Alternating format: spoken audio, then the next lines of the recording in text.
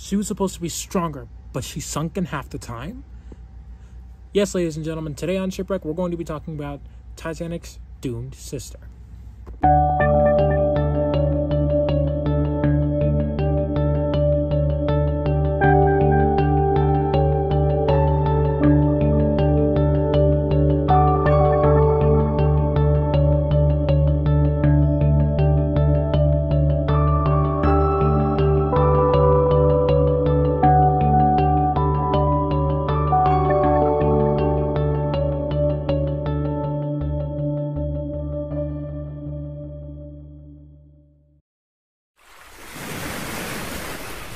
Hey, what's going on, guys? I'm Super Steve, and welcome back to Shipwrecked.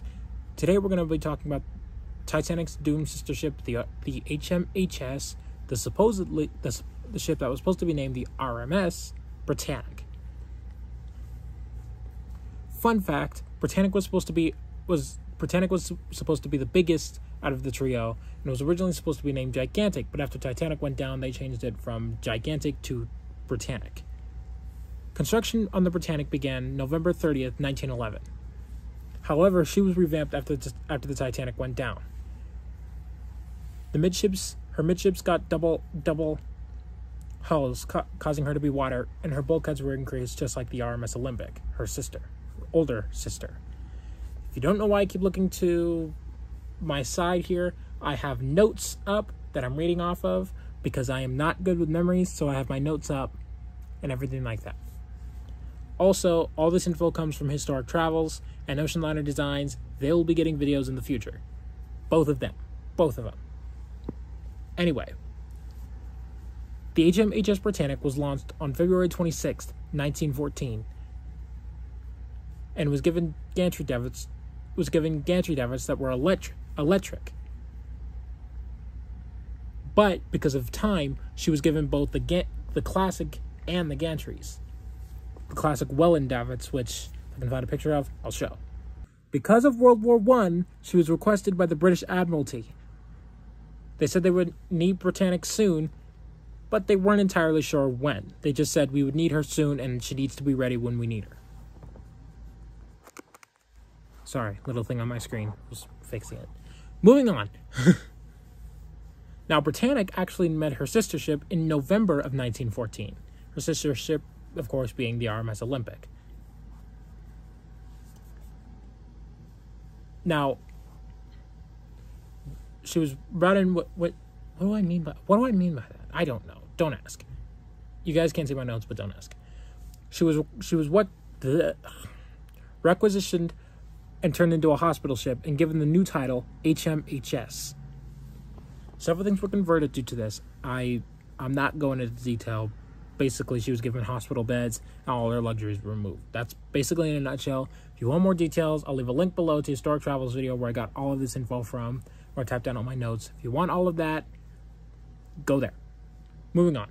She began service on December 23rd, 1914. Roughly, that really doesn't make any sense because usually it takes a year to build a ship unless they were really, really quick, which I'm pretty sure they were. But yeah, moving on. She saw her sister Olympic. I have to re-clarify that. She saw her sister and the Mauritania and Aquitania. Remember, by this time the I don't think Lusitania was in service yet. Either that or she had already gone down. I don't remember. She stopped in Italy near Mount Vesuvius. I'm not going to try to continue to say that. The volcano that destroyed Pompeii. She sat in the UK as a floating hospital for a while. She was used in an evacuation. I think it was I don't remember, the Dardanelles campaign or something like that. She almost became a passenger liner again. I'm sorry, I'm reading off my notes because this needs to be quick. I don't have storage space.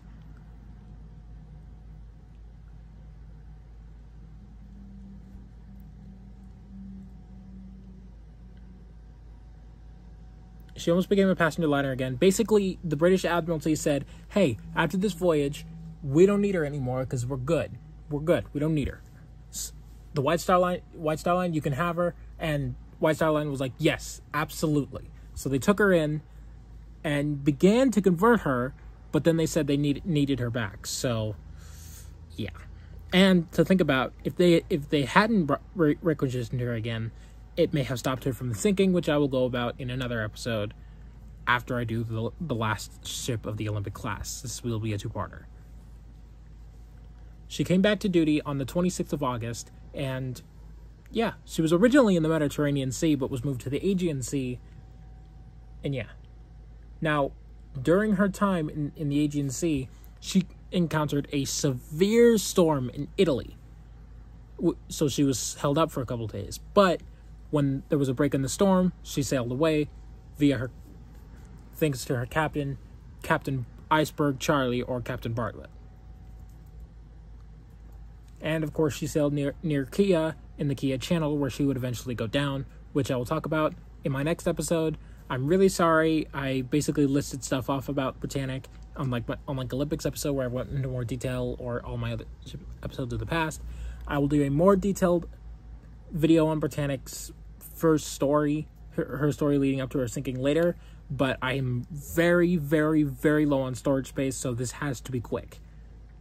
Plus, I want to get started on the progress for Ill-Fated, the story of the RMS Titanic. I know you guys are waiting for that. I know it's popular. It's coming. I assure you it's coming. But yeah, hope you guys enjoyed this video. Hope you guys enjoyed this video. Part 2 will be coming out after Olympics Part 2 and after I do Ill-Fated. So yeah. Ill-Fated is scheduled to come out the 18th or 17th, I'm pretty sure I said, of August. So yeah. Also, 3rd of August, so like 2 days after I record this, keep an eye out for the trailer for the Asteroid 3, The Hunt for Pandora's Box. That full film will be releasing August 30th, and it will be re-releasing again in the fall with some changes. Anyways, I hope you guys enjoyed this video. I'll see you guys next time. And don't forget to not get shipwrecked.